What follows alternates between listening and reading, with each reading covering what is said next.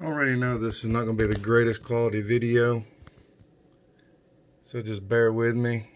But this is something you cannot see in a regular beehive.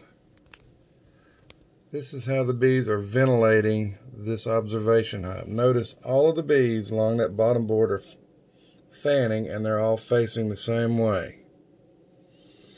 They're all facing to the left of the video. Then you come up the side wall up here, they're all facing up. The ones that are fanning are facing up.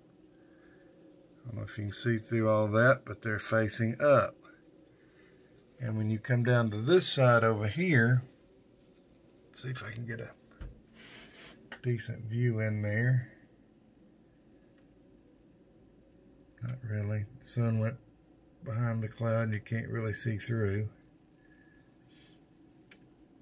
But they're all facing down.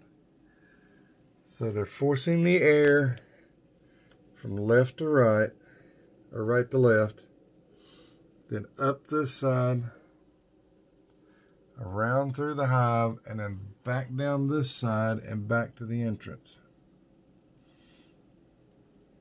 Just a quick tip on how they ventilate the hive. Sorry for the focusing, but the sun's not in the optimal place to do this video in the office.